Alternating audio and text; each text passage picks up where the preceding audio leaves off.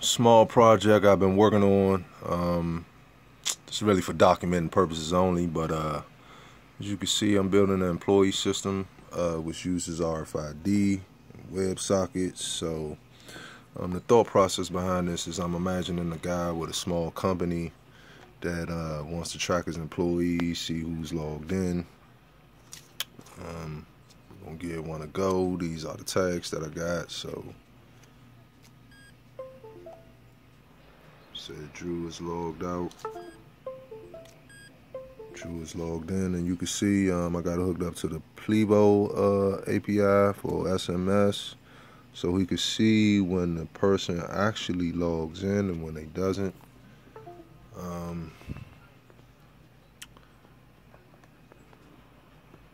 Also got let me see, look at some of my code here. Let me see the Plivo.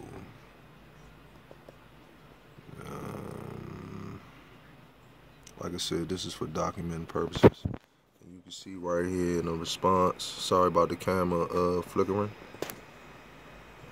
Console.login that the Plivo has sent a message, and the message, just in case I want to retrieve it. I can actually click on these and see the employees like information, which we're going to be expanding that object out pretty heavily. Especially for metrics and financials. Hopefully I can find some good just data lying around somewhere that I can plug into my DB just to keep experimenting. You can go to my GitHub, which is Alonzo Thompson, github.com. The last thing I'm going to show you is that I can read and write to this, so let's get back there.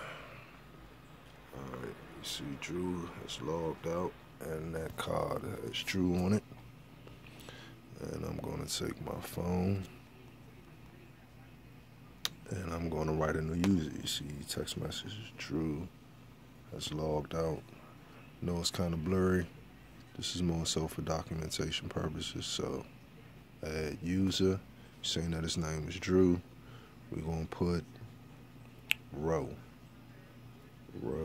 at row.com, password row,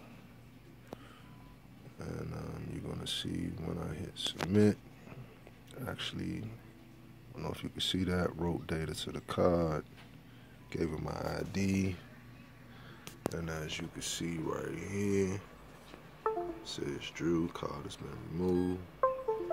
Now it says row. And you can see row right here. And then you can see all this, which a lot of the information is not filled in. But like I said, man, follow me, my GitHub. If you're new to programming and you want to just start exploring just the architecture, just follow me, see how this project gets built out. Thank you.